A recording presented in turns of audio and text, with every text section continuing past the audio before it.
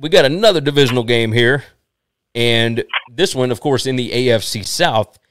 The Jaguars at the Titans, and the Titans are favored by 10 points here, total of 44 on this.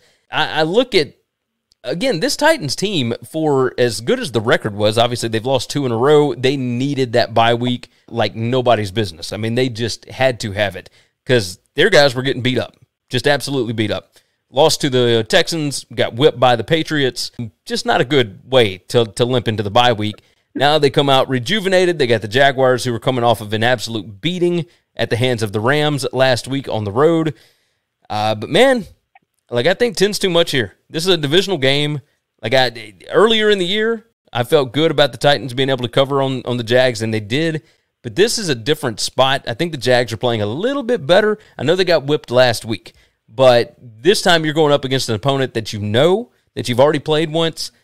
I'm going to lean towards Jacksonville here because I still don't think that this Tennessee team is great, right? Their record's really good, but this is not just a dynamic, unbelievable football team. This isn't a team that we looked at the same way that you would look at the Chiefs when Patrick Mahomes was really rolling, right? This is just a meat grinder of a football team, and I think the Jags are going to keep it within 10. Man, I'm going back and forth on this one.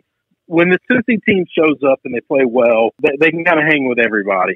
But if you look at their losses, I mean, they've got losses to the Jets and they've got losses to the Texans. So they can also get beat by anybody. That's true.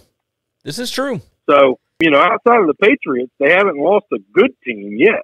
Everybody they lose to is always crap. Well, that kind of fits into this mold.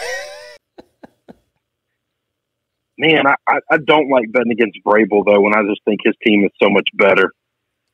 Coming off a bye, I'll lay the 10. I'll lay the 10. I don't think it's smart. I don't like it. But I think Vrabel's one of the best coaches in the NFL right now. I mean, I do. I think he's earned his way into that conversation.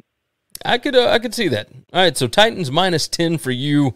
Thanks for listening to the Winning Cures Everything podcast. The website is winningcureseverything.com, and if you want to connect with us, we're on Twitter at GaryWCE, at Chris B. Giannini, at Winning Cures, or you can email us, Gary at winningcureseverything.com or Chris at winningcureseverything.com. Subscribe everywhere you need to subscribe, and we'll see you soon.